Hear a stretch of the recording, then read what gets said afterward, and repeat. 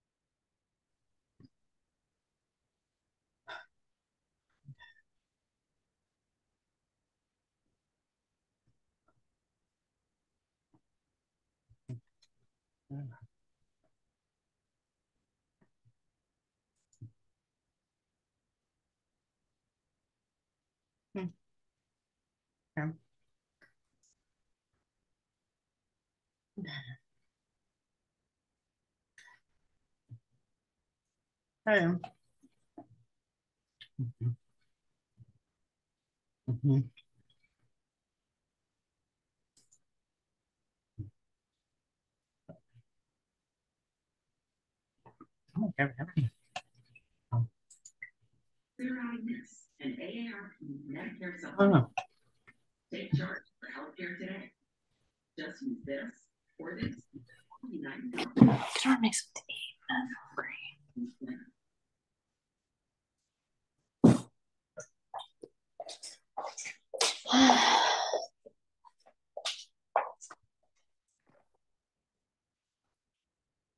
Mhm.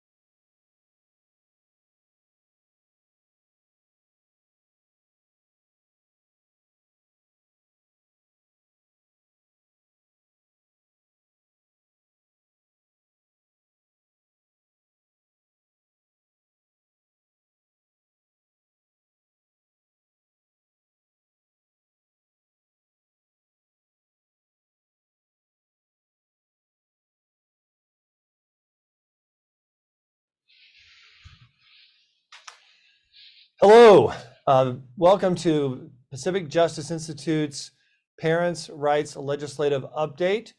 I appreciate you being on this Zoom call. We've got a lot of people still coming in, and we're busily working to get them admitted into the Zoom call as we speak. But we're going to cover quite a bit of information today. Lots happened in California specifically with regards to bills that have become law. Some outrageous bills that impact our freedoms, our liberties, parents' rights. Well, we're going to talk about those today and uncover and unravel some of them to understand their significance. And it's important, even if you're outside of California, to pay attention to this, because what happens in California often, more often than not, spreads to other states, especially to other blue states. So I'm glad you're all able to participate in this very important and timely Zoom call. I now want to just open it up in prayer, because at the end of the day, God is our hope and our strength as we tackle these and other issues. So let's pray. Heavenly Father, we thank you that you are on the throne. Thank you that nothing escapes your notice. Father, we pray for wisdom, discernment. We thank you you've not given us a spirit of fear, but of power, love, and discipline, or a sound mind. Father, we pray for that, all of that in this discussion today. And we just pray for your peace as well as your courage as we tackle these new bills, new challenges to our freedoms and liberties. And also, Lord, we want to pray for those legislators who are confused, who are lost, who need direction, who need a relationship with you, Father. We pray for all of them and that they will see the error of their ways moving forward. We also, of course, want to pray for Israel. And we lift up those people, Father. We pray for victory and justice and protection right now in Jesus' name. Amen. Okay, I just want to first start off with some updates. We at PJI have brought on and hired a legislative council. Now, many of you know that we at Pacific Justice Institute, we defend religious freedom, parents' rights, sanctity of human life. We have more offices across the country, coast to coast, than any other organization of our kind. Yes, we have 7 offices in California, but we also have 3 in New York. In fact, we have, I think, more offices on the East Coast than we do on the West Coast now. So we're all over the country having a major impact, and not just on a federal level with federal court cases, but also on a state level. The Legislative Council is a new chapter for us, in that this Legislative Council is working with our attorneys in these different states across the country and the legislatures with regards to opposing harmful legislation and bills, as well as promoting solid, proactive legislation and bills, and having a real impact in a number of states already. It's been very exciting. For those of you who want to look at some of the positive legislation that we've put out and that we've been responsible for and had an impact on, I encourage you to go to our website and take a look at the I will actually go to, I say our website. You can actually go to, just put in Brad Dacus Live, and the show that we did today on hischannel.com. On that show, we went into detail about a lot of these bills that we're proactively engaged in across the country. Now, today we're going to focus on specific bills becoming law out of California, and for a good reason, because they are horrific and they're going to be impacting other states. So that's our focus today. But if you want some real positive stuff to look at, dealing with some legislation in other states that we're engaged in, that we're partially or primarily responsible for, I encourage you to take advantage of that at pji.org, pji.org. If you want to receive our case updates, I encourage you also to go to our website and sign up to get our e-newsletter, The Legal Insider, pji.org.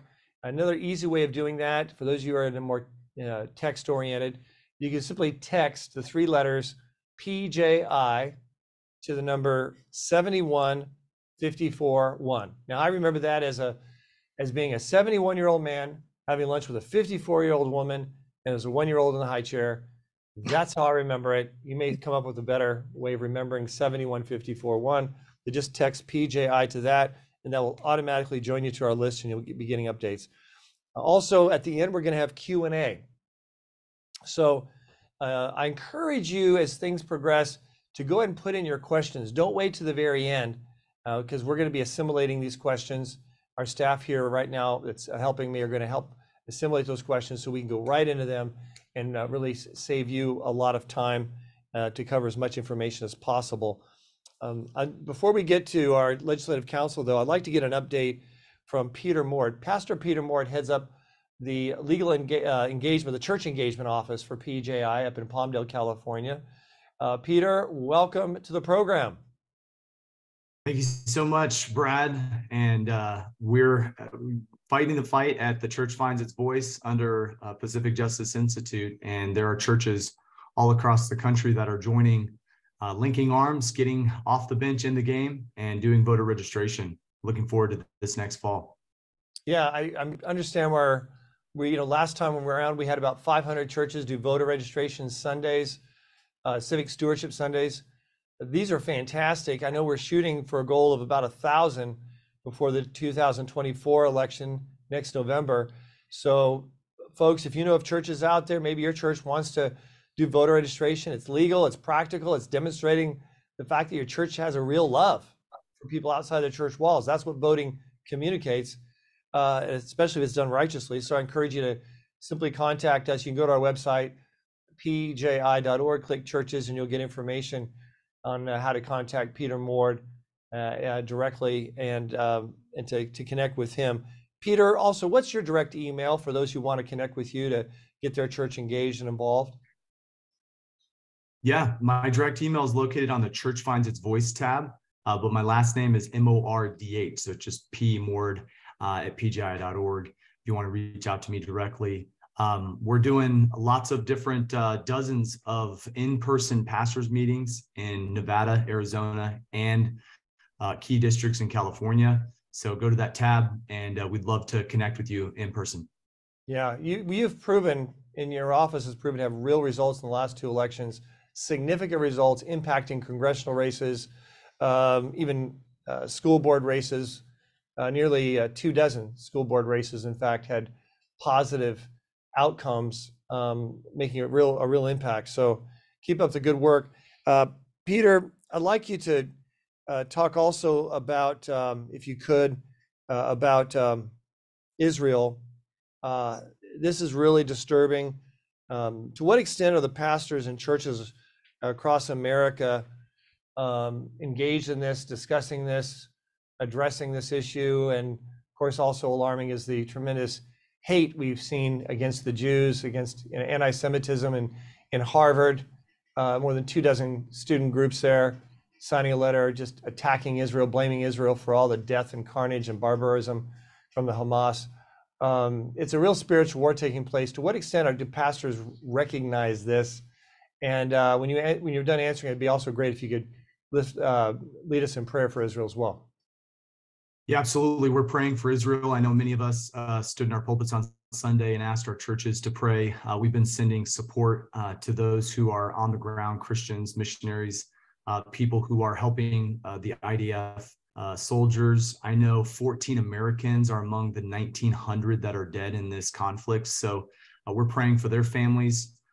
We are going to stand unequivocally with Israel. And we are going to quote the verses in the Bible that say, God will bless those that bless Israel and curse those that curse Israel. And we know that God will have the last word here. And so we are praying for them. And I would encourage you to not be silent. I lead The Church Finds Its Voice, and this is one of those issues the church cannot be silent on. You must stand with Israel. And I believe that that's a duty that we're commanded to. We're to honor, we're to pray for peace in Jerusalem, but we're really supposed to lift this issue up. And so, man, I would love to lift up those families who lost their loved ones in prayer right now, and just and pray for this historic conflict. Can I do that right now, Brad? Yes, please do. Okay, let's pray. God, I just pray for all the soldiers on the ground there in the Gaza Strip. I pray for the missionaries.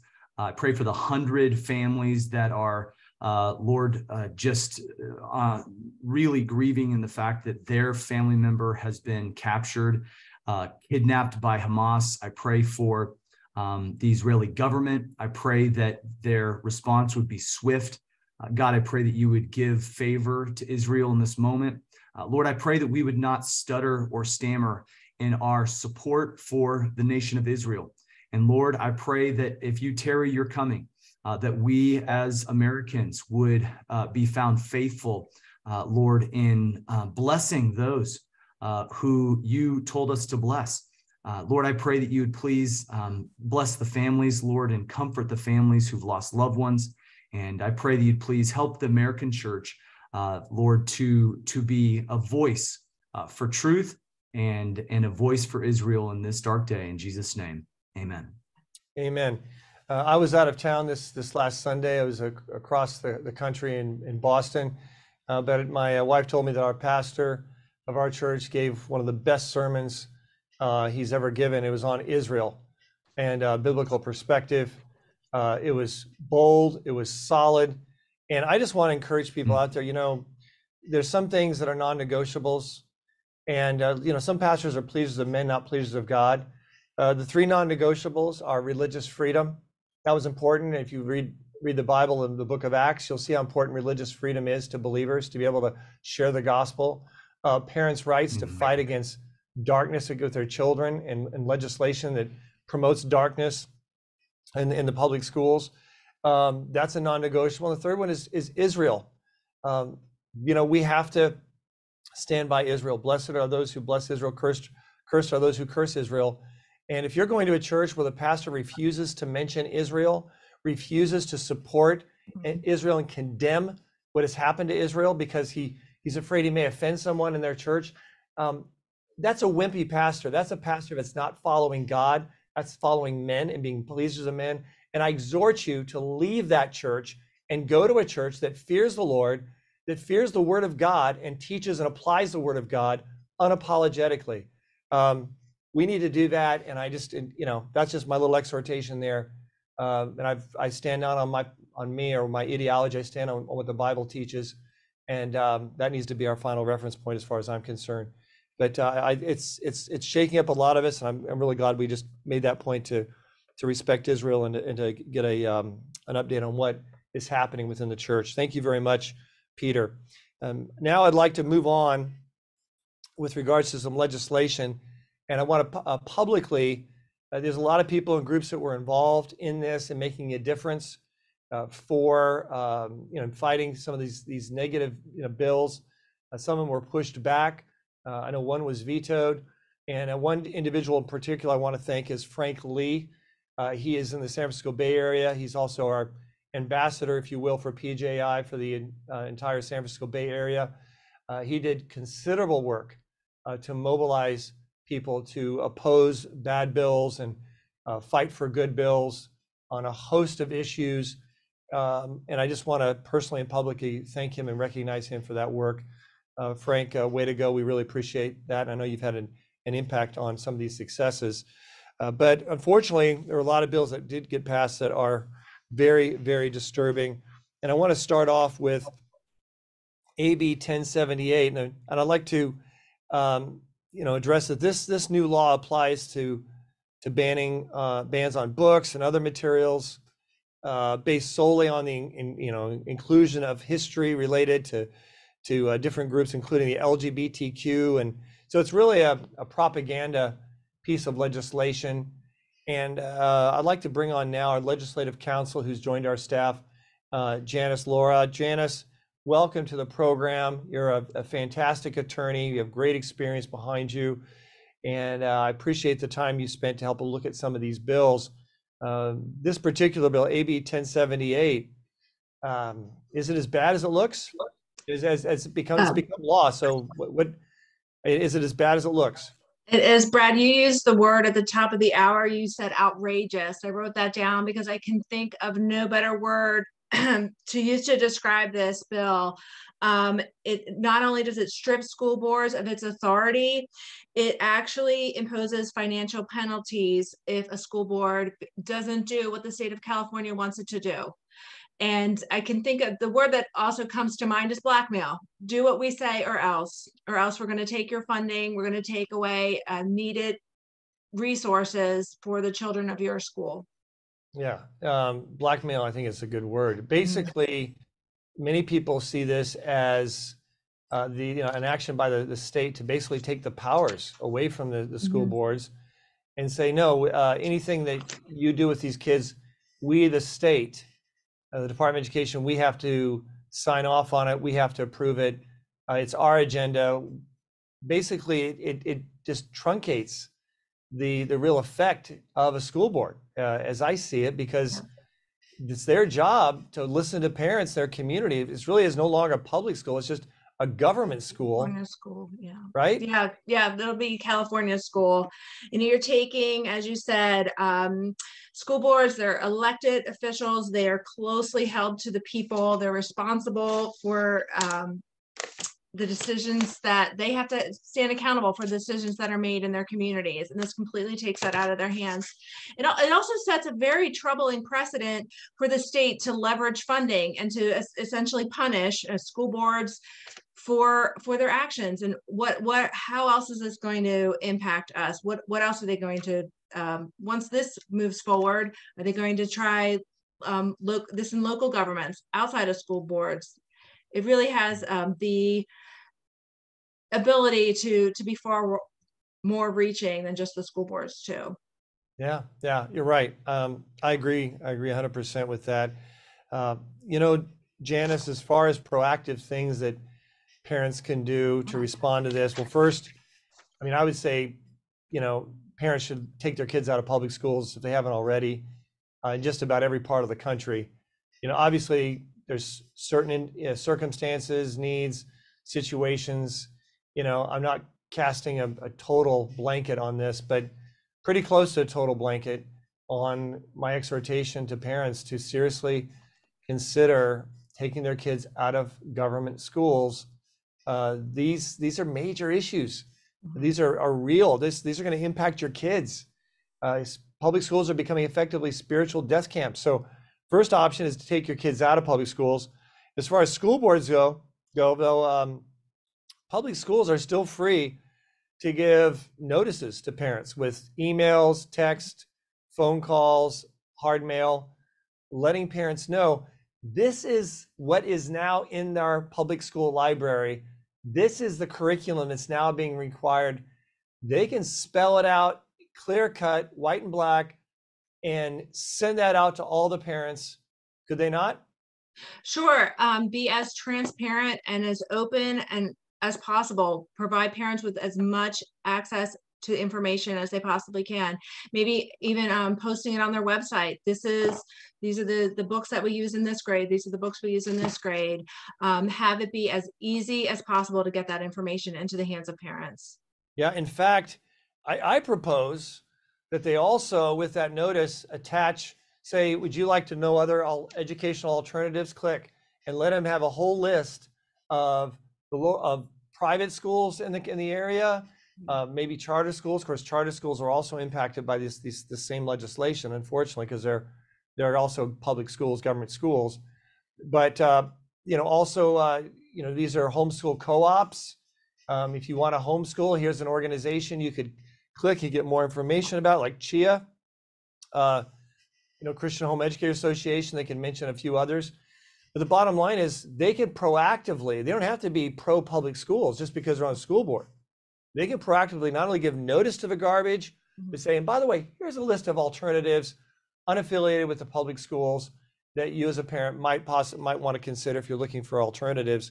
And then, of course, the opt-out forms, parents can download those straight from our website, pji.org, along with a book called Reclaim Your School. So if you want to have a positive impact on public schools, and if you still have your kids in public schools, you can use the opt-out forms, but they're not ironclad. They don't protect them from LGBTQ. It just protects them with regards to certain issues dealing with sex education. For the most part, there's some other issues too about, inquisitive questions about the family, et cetera. But I encourage people, we have these in almost all the states across the country. We've customized these opt-out forms for parents with kids in public schools. Please take advantage of this. If you're going to have your child in a public school for whatever reason, take advantage of it. Go to pji.org, click Parents' Rights, and you'll find it under the resources. All right, so this is horrific legislation. It's real, it's law, but there's some other ugly bills and I want to now shift. We're going to go back to you, Janice, in a bit, but I want to now shift to talk about some other terrible bills. And I know Pastor Peter Mort has been watching these. He's very involved, and on behalf of many churches, trying to keep track of bills that are particularly touching to them. One of them is SB 5, dealing with teacher training to encourage LGBTQ with students. Is that what it is, Peter?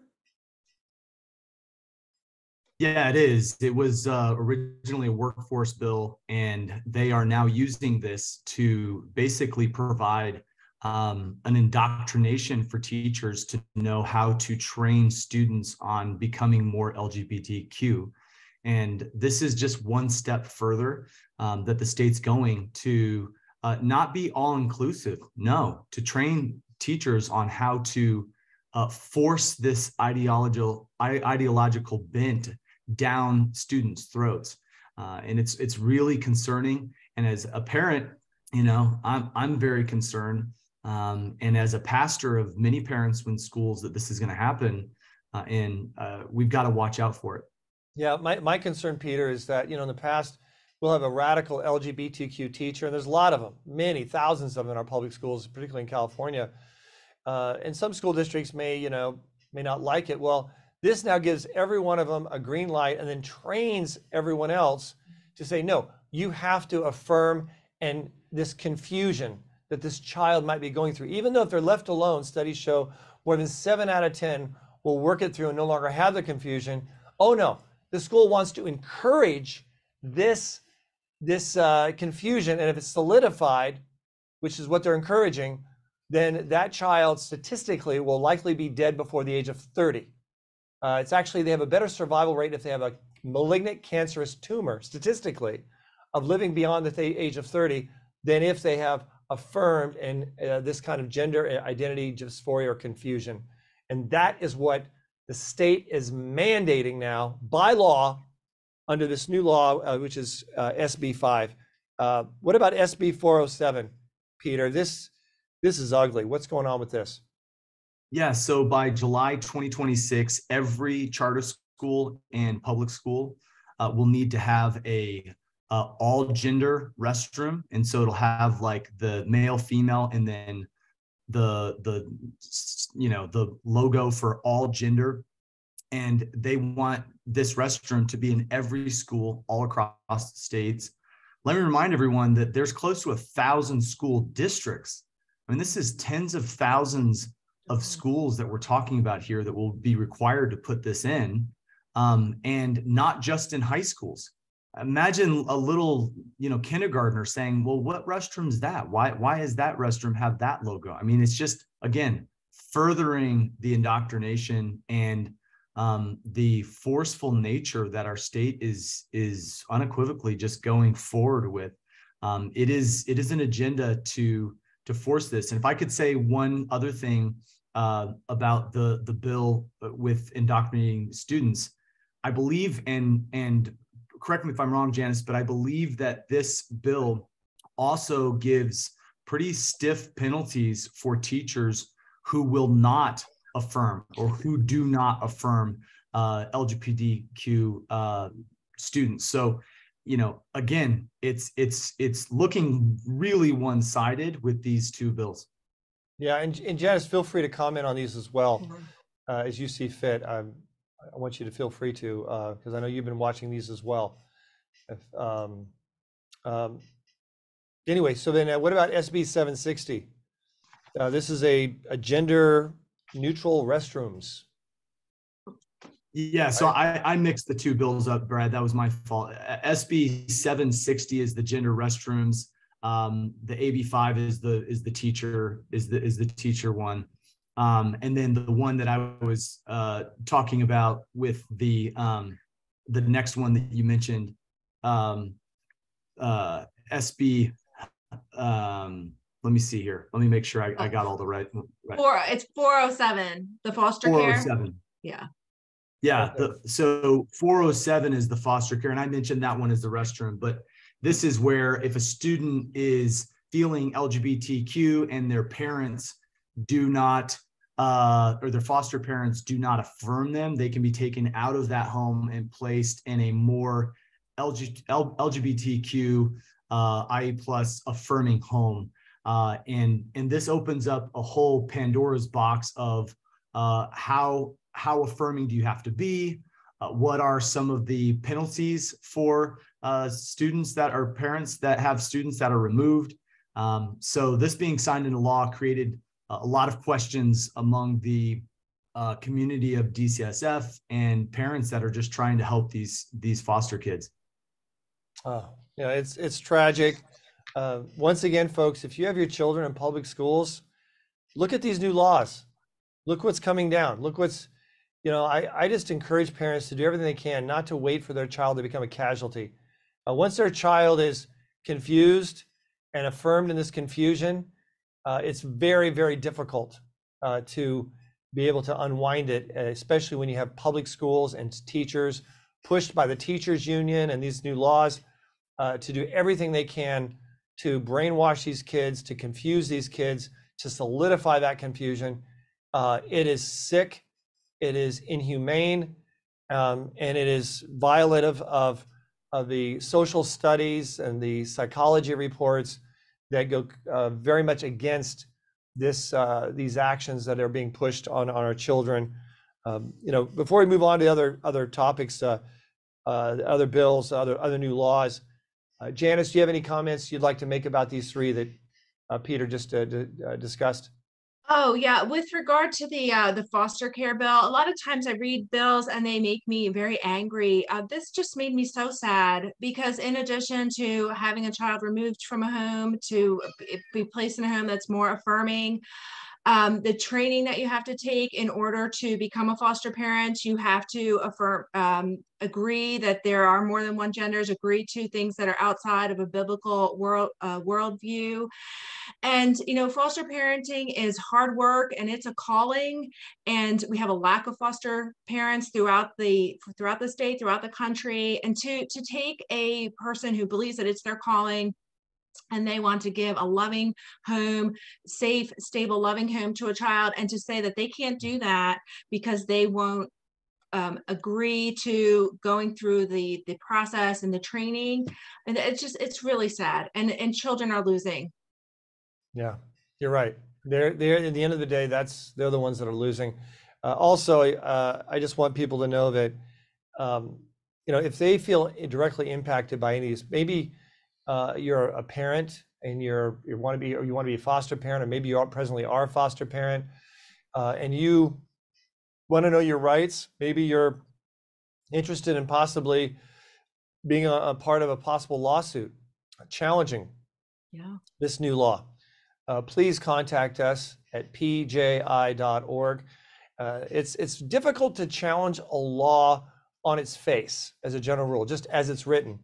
It's much easier to prevail if you challenge it not only on its face, but also as applied to a particular person, a circumstance where you have real harm, and it's spelled out real clearly before the court what they're dealing with. It's much more effective. We at PGI are very strategic to usually file lawsuits where we have not only challenging a law on its face, but also as applied. So if you see this applied to you, impacting you, maybe you're a foster parent, want to be a foster parent, and you're interested in possibly challenging something like this in court, or just like to know your rights in view of this, please go to our website, pji.org, pji.org, put request for help. We're already challenging legislation like this in the Northwest, and we're taking it on, wholeheartedly, because I think it's in the state of Oregon, if I'm not mistaken. They're told that, I said state of Oregon. You can't be a foster parent. You can't adopt if you have Christian beliefs effectively regarding LGBTQ lifestyle and lifestyle choices. This is really serious for government to basically purge people of faith, Christians, from being able to serve in that capacity, when statistically a stable Christian family has a much, much better outcome for the raising of foster kids than children raised in a foster home that is devoid of faith and religion and in a constructive way. So If you find yourself in situations in any of these, please feel free to contact us. Now, Janice, let's talk about some other legislation. There's the SHIELD law, AB 345. What's that about, and why should we be concerned about it? Well, that is, it provides protections for healthcare providers in California who provide abortion, contraceptive, or gender affirming care to out-of-state individuals. So we're really seeing an expansion of telehealth, in particular with abortion pills. So essentially, a California doctor could have a telehealth, a Zoom call with the patient in a state where these procedures are restricted, say Tennessee, and could prescribe the abortion pill. And it could be a mail order pharmacy can send it out, and the California will not. They won't cooperate with law enforcement. That is not considered illegal to do that. Okay, what about AB 1707?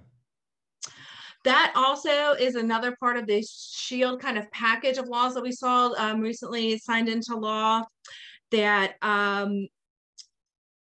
it's so healthcare providers. So if other states are going to investigate them regarding their actions, it shields them from liability or responsibility in California as well. And also in part of the other bill, California has said that they will not cooperate with out-of-state law enforcement. And won't disclose information to law enforcement regarding certain actions. So if something were to happen again to your underage child and you wanted it investigated, California would not cooperate. Yeah, if a child was kidnapped from a family in Texas and taken to California to change their gender, for example, cut off masochistically body parts, the kidnapper will be protected in California. If you know, that's just one example of what we have to deal with. So California, folks, isn't just messing up California. Yes. They're going to your state, whether it's abortion, masochistically cutting off organs of your children to screw them up and sterilize them for the rest of their life. California has these tentacles of poison and death that they're trying to spread across the country. I know some states and state attorney generals will probably be challenging some of these as applied, I'm sure. AB 254 deals with reproductive health and sexual health digital data. Right. There was some strengthening of medical record privacy with regards to abortion and gender affirming care. And we saw those in the two bills, AB 254 and 352. So it makes it more difficult for, say, for parents to have access to information? Right, parents, law enforcement, legitimate reasons that may come up that you might need that access to that information. Yeah, and they're making almost it so impossible. They make it so they can't have access to it. Once again, this is the enemy of the people.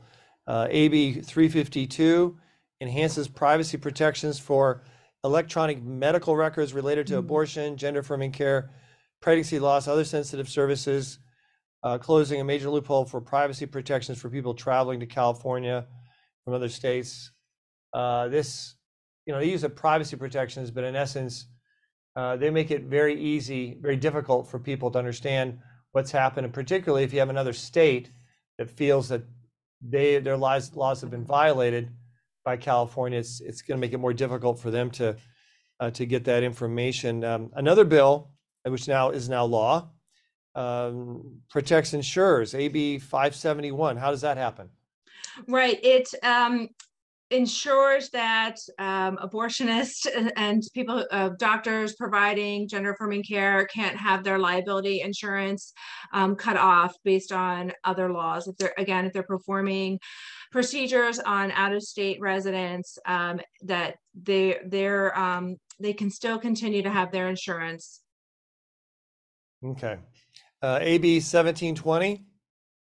This is an interesting one. This requires ultrasounds to be conducted by licensed facilities. And I think that we've seen with regard to the pro-life movement where certain medical Alternatives to a Planned Parenthood, provide ultrasounds to a young girl, woman, so that they're able to see their baby and before they make a decision that's life altering. And this puts more restrictions on that. Yeah, basically, it's a cheap attempt to shut down pro-life clinics that are there to give all the alternatives. Those who really care about women in crises, is to shut them down so that the baby killers, like in Planned Parenthood, who make money selling body parts, so they can just get the business. I know we at PJI are right now going to bat in favor of the two largest pro-life pregnancy clinics here in the state of California. They're under barrage of discovery and other efforts by the state attorney general of California and his office of cronies to try to effectively shut down the pro-life clinics. Well, this law is going to try to do just that, so that only the pro-baby killing outfits like Planned Parenthood can survive, or hospitals that do this can survive. This is very tragic. We at PJI will be working and assisting any pro-life pregnancy clinic out there that has questions about this, who need research or counsel on how to deal with this going forward. Anyway, I encourage them to contact us if they're in that situation. SB 385 allows physician assistants to provide abortion care. So just an assistant could provide abortions. Not a medical doctor, right? Not a medical doctor, just a physician assistant can go in there and cut, and sometimes women have serious bleeding, serious complications. This lowers the standard of healthcare in caring for women, because it's not about women, it's all about killing and murder. AB 1646. What does that do? Well, that will allow an out-of-state medical student to come to California and practice for 90 days to learn how to provide for abortions and reproductive health services and gender-affirming care. Yeah, how to confuse kids, or affirm confusion that leads to permanent sterilization and an early death rate. I mean, that's. I mean, they really want to just make sure that there's no shortage of doctors willing to do this. To do these hideous things, right? Right. Right, Janice? Can you hear me? Yes, I'm sorry. Okay. Yeah. So exactly, I'm just saying that, yeah, to affirm these hideous things like abortion and yeah, that's horrific. Well, Janice, I appreciate your summation on these. It's been very helpful. I now want to open it up for some Q&A.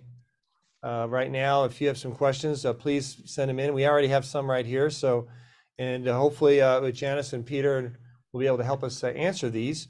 The first is, says, so many of these bills are unconstitutional. Why are they allowed to put money and time to pass these laws? Why are they allowed to put? Yeah, well, it's because who's elected to office. Bottom line, you don't have these bills in becoming law in Texas, in Tennessee, in Florida, Alabama, because the people there elect legislators that don't allow it. California elects a lot of evil legislators, and part of that is because of people of faith who are complacent. I think it's like a 40% voting rate who vote. Yep. The 60% who don't vote, the blood of the preborn are on their hands. I mean, they're giving it, you're acquiescing authority to evil to do evil when you don't vote. And then there's even some Christians out there. I've talked to them before. I talked to one guy who said, he goes, yeah, I just, he's an elder in a church, and he just says, I just see abortion as just as one of many issues. And he goes and votes for a baby killing candidate for president or for some other office. Folks, this is not acceptable, and it shouldn't be acceptable to for people of faith. We need to speak it out. The stakes are too high. The love of Christ too compelling for any of us to be complacent or to be pleasers of men, or to allow this unbiblical worldview to take hold of our churches or our communities. Next question, what legal strategy will PJI use? Well, I mentioned it before, not just attacking these as applied, but also on their not only on their face, but also as applied. That's number one. So we need people that are actually being impacted. But then what we do is we look at these laws from a number of perspectives. One is to narrow it in terms of its application by referencing other laws, state or federal, that may help minimize its application. We also will compare it with case law regarding the state constitution, not the U.S. Constitution alone, but the state constitution as well. California has a huge state constitution because they just keep passing tons of amendments, and but there's some gems in there that have been passed over the years, and we at PJI will use those. So we look at in each state, we'll look at the state constitution. We don't just in a sloppy way just go into federal court and just necessarily just argue the U.S. Constitution. Then, of course, we do argue the U.S. Constitution and constitutional case law and how to challenge it. We've been very successful. We've challenged laws before, specifically out of the state of California, effectively. There was one law that said that pro-life clinics had to have a large sign in the waiting room telling women where they can get a free or low-cost abortion and a phone number to call. I mean, it's like ordering Alcoholics Anonymous to have a big sign saying where you can get free booze. I mean, it's a total violation of the rights of that private institutions, and we won. We were the first to file the case. A number of other groups filed litigation after we did, and bottom line, it turned out very favorably. We've had other cases like that, so we're very strategic. We won't file something if we don't believe it has a good chance of passing. So sometimes there's bills, some of what we've talked about, that we won't be challenging in court because it'll probably set a bad case law precedent. So we don't want to file a case that we know we're very likely going to lose and have it set bad case law, which puts us even in a worse position down the road. Now, our private schools involved in this, the good news is no. These mandates that we're talking about, as far as curriculum mandates, LGBTQ, et cetera, my understanding is these are not binding on private schools, but only public schools. Janice, what Nope. say you? Nope, that is correct. It's right now, as the laws are written right now, they only affect the public schools, which doesn't mean tomorrow, next week, next year, they will try to push the envelope on that. But as of right now, it is just public schools. Great. I did notice someone had a question saying, asking whether they should run for school board or now or not. The answer is yes, definitely yes, because even though things have been limited, you can be on that school board and you can be a voice for parents. You can give notice to parents, work with get a majority there to give specific written notice, spelling out all the garbage in the library, in the curriculum, their activities, everything. And if parents can be just made aware of this, then they can be empowered to make responsible decisions for their children. And hey, it's a school district doing this garbage, shrinks by 90%, great, because that's parents making that decision because they've been informed. So just being an informant as a school board member could be very valuable. I encourage you to pray about it, seek counsel, make sure you're cut out for it, and that there's not someone else who might be more qualified with the skill set, but don't just be discouraged not to run because of the limitations put on school boards because of this new law. Brad, can I say something about that Yes. as well? Please do. Please do. Most school district board members are elected by a margin of around 1,200. The average number of votes it takes to win a school board district is about 1,200 votes. So sometimes it's more, sometimes it's less, but these are not massive margins. And a lot of people think, man, how am I going to get 20,000 votes or whatever? The reality is when you decide to run and again, you're qualified and you start going to the meetings and start learning the issues, you would be surprised what influence you could have and change that you could affect. Yeah, you're right. And we've seen positive change. The book we have, my wife and I wrote, Reclaim Your School. One of the chapters is just for school board members with, about 24 model policies that they could still adopt. And not just in California, but in other states as well. So there's still a lot of positive, proactive things that can be done to make a real impact. Um, will this Zoom call be posted? The answer is yes, it will be posted. Jared, when's it expected to be posted? Today. Today? So by 2 o'clock? The YouTube, on the PJI YouTube. On the PJI YouTube, it will be posted. What time roughly? By the end, like by after 5? 3 p.m. By about 4 p.m. We'll give some. 4 p.m. Right. We'll say 4 p.m. It should be posted, and you can watch this. And I encourage you to forward this on to other people and other individuals so they can be empowered. We have another question here. If I take my kids out of school, what are my options? Of course, you have private schooling. There's some great. There are some good charter schools out there that have done a very effective job to meander left and right some of these mandates.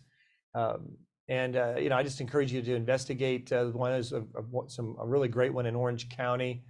It deals with classical education. I've been very impressed with. But also you can look at homeschooling. You can also form a church homeschool co-op at your church, or even have one at your synagogue. A co-op for homeschoolers. There's so much that can be done now, and so many parents have pulled their kids out of public schools. My understanding is this school year alone, over 50,000 children were pulled out of the LA Unified School District. Just this school year, over 50,000. It's just tremendous, and they're looking at these options. You can make a proactive difference. Don't be complacent. We have information on our website where you can get information about church homeschool co-ops. We have an article on it, and a great place to go. Christian Home Educator Association, fantastic resource to take advantage of that. And the person who heads that up is just doing a wonderful job. I really appreciate the work she's doing. Next question is, how do you suggest we convince our pastor to discuss these issues or have a voter registration table? The leadership keeps saying, we're not a political church. Mm-hmm. Okay, you don't have to be a political church. How about being a loving church, a caring church? Because here's my point, and make this loud and make this very clear to your pastors. Say, Pastor, if our church is truly filled with the love of Jesus, then we're going to care about people outside our church walls. And if a church truly cares about people outside their church walls, they vote, they register, and they encourage others to vote. Voting is a manifestation of whether our love is real. And if you don't think there's any history behind that, just take a look at Nazi Germany. Complacency of the church caused bombs to not only fall upon Germany, but also upon the reputation and credibility and the testimony of the church in Germany. And in the same way, some bombs of condemnation are falling upon churches that are complacent and are pleasers of men and more interested in not offending a major tither in the congregation than they are about living the love of Christ, which includes encouraging people to vote so we can stop hideous, horrific things from happening to children in public schools, from the preborn, etc. Okay. Can I comment on that as well, Brad? Please do, Peter. Please do. Yeah. So a church is to be a pillar and ground of truth, Paul said to Timothy. And if your church is a pillar and ground of truth, you need to ask your pastor, why aren't we talking about these specific biblical truths? The fact of the matter is, Jesus was conceived of the Holy Ghost. Life begins at conception. Why isn't he talking about Israel? That's all throughout the Bible. Some of these issues are labeled political issues, and they shouldn't be. They're biblical issues. And so we're not asking churches to be political. We're asking churches to be biblical. We're asking them to get back to the principles that the Bible already talks about. So that's what I would just encourage you to have a loving conversation with your pastor or pastoral staff to say, can we talk about what the Bible talks about? And then just offer to be a part of the solution, to say, hey, could I set up a table even outside to give people some of the resources or to help people register to vote? Yeah, it's real easy to do. It's legal. We talk about that. And Peter, you and your office, Church Engagement Office, you're there to provide all the assistance to make it really easy. Some pastors hear this and go, gosh, where do I start? You take care of that for them, don't you, Peter? Absolutely. It's so easy to get the registration forms. It's so easy to know exactly how to announce it, to do it through your small groups, to do it after a service. There's a lot of ways of doing it. But I will tell you that the first step is just deciding we're going to do it. Right. And making that choice. And if you're part of a church that, your clergy, maybe you will feel comfortable there, but if you have a clergy that is not willing to preach the whole word of God because they're pleasers of men, Galatians says you can't be both pleasers of men and pleasers of God. I exhort you to pray seriously about leaving that church and joining a church that respects the word of God, that teaches the whole word of God, that practices the whole word of God. The stakes are simply too high, folks. What's happening to our children, the stats are horrific. Public schools have become spiritual death camps. If we don't elect the right people to school boards, they're being led to slaughter. They're like sheep being led to slaughter. And that's something very positive you can do is deal with the school boards, getting people registered to vote. Some pastors say, oh, I'm sure all our people are registered. Oh, really? Statistics show that most pastors think that, and then they discover, the study then shows that no, most people in the church are not registered to vote, and the majority, at least, do not vote. So that's the reality. You need to encourage that church as a matter of its own testimony. If they truly care, then they'll vote. And caring is a part of our testimony. And if you don't think the church, it matters to the church, don't worry.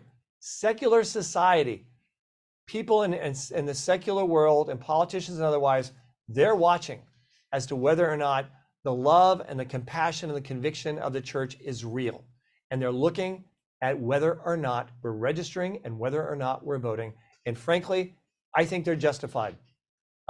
It's very logical. It's very simple. Are our pastors in churches wimps? Are they weak? Are they pleasers of men? Do they have elders that are compromisers to the word of God and the righteousness of God? Or do they have pastors, your pastor and your elders, committed to applying the full word of God on these issues that are non-negotiable, like abortion, religious freedom, and support for the nation of Israel? I encourage you once again also to talk to your pastor before this Sunday and say, hey, can you mention something about Israel? Because this is horrific. And I noticed you didn't mention anything last Sunday. Maybe, lead people to pray for Israel because, what the Bible says, God will bless those who bless Israel and curse those who curse Israel. I know I personally would not want to vote for a candidate that I know was not resolutely in favor of Israel, especially with that kind of verse in mind, to be an enabler for policies and politicians that are against Israel. I would not want to be a part of that after reading and understanding that verse. All right, folks, we have a lot of questions that came in, and I appreciate that, but we're running out of time. So if you want to get your question answered, I want you to feel free to contact our office, let us know. One other point too, finally, this office we opened, Legislative Council, we just opened this office. It's a major endeavor of PJI to do so, to engage in legislation all across the United States, not just with an activist, but with legal expertise to help promote positive legislation through our office, through our Center for Public Policy that we set up by PJI. I encourage you, if you want to be a part of what we're doing for churches, if you want to be a part of what we're doing with legislation, go to our website, get involved. And I strongly encourage those of you who want to support us on a monthly basis to become a regular part of what we're trying to engage in. If you haven't already done so, please do that on our website, pji.org. I don't have a scientific way to check, but if you've decided you want to do that, will you just on the Q&A, if it's not too much trouble, just say, hey, Brad, I've decided I'm going to become a regular monthly supporter. That means a lot to me, and I'm sure a lot to Janice and the others who are engaged in the trenches, to know that people are not only hearing this, but they're responding. It's very, very encouraging. So if you want in the Q&A, if you want to do that, just send a little note. It means a lot to myself and the others, just to know that these Zooms are not just recruiting listeners, but people who are joining us in the fight. So I just go to Q&A, say, yes, I'm going to become a monthly supporter of any amount.